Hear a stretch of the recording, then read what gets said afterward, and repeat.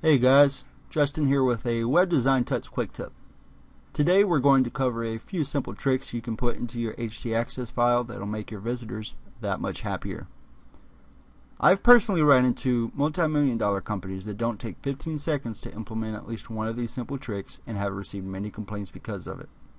So with that said, we want to keep our website visitors happy, so here are a few things you can do. First of all, you want to redirect your website to one address from various locations. Whether your visitor types .com or www in the address bar, you want him or her to get to your site. To do that, let's go ahead and find your htaccess file and open it. If you don't have one, you can easily create one and drop it in the root directory of your site. This will override certain elements in the htaccess file that some hosting companies have in the root directory of your server. Alright. So for this example, I'll use my personal website, www.justinhubbard.me. My site is directed to go to a non-www address whether you type it or not. To do this, I'll input the following in my htaccess file.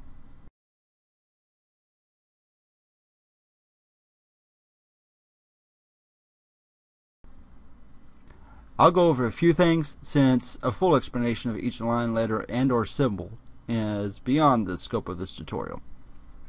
The first two lines only need to be added once into each htaccess file. The rewrite engine can be picky, so for security and for rewrite rules to work, you need to add +follow symlinks. This may be added in the root directory of your server, as some hosts will add it, but it never hurts to add it in anyway just in case. Usually the rewrite engine on will already be enabled by your host, but again, it never hurts to add it just in case. The next line has our rewrite cond for a conditional. Basically, we're going to say if this condition is met, then do. What are we doing if the condition is met? We are rewriting any request for www.justinhubbard.me to go to justinhubbard.me. Also note, you can do this in reverse and require www instead of no www. Now, why do you want to do this? Well, as we stated earlier, to make your customers happy and to keep them from going to the wrong website. Also, and maybe just as important, is that it significantly boosts your relationship with Google and other search engines. Plus, it'll help prevent your site from being targeted as having duplicate content. Keep an eye on your SEO, and you might be surprised how much this simple trick will improve it. If you'd like to take this a step further, we'll pretend that my website has an external page, such as. Now, this would not be something that the average user wants to type in their address bar.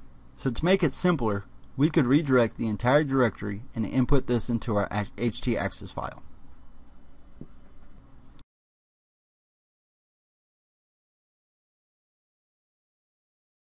This will produce a simple URL like so, which is much easier to understand on the user side, even though server side it's still being read as this.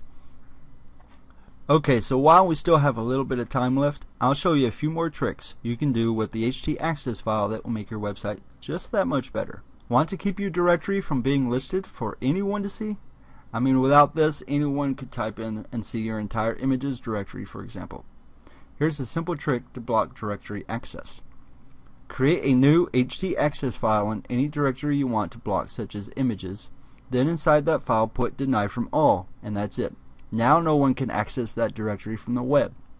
Alternatively, you can create an index.html in each directory and add options all -indexes in your main htaccess file.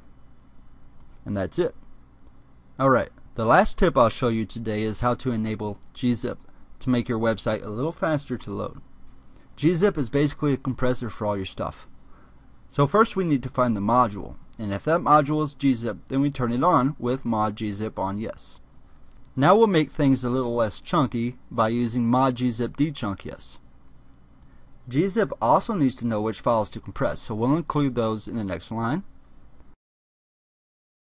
Now we'll add the rest.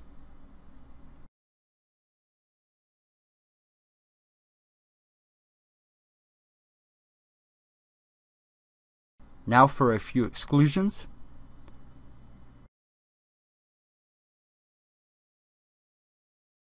Close the module wrapper, and now you've enabled gzip.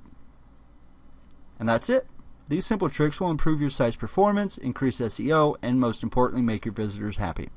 I hope you guys like this quick tip. Please leave your comments and suggestions.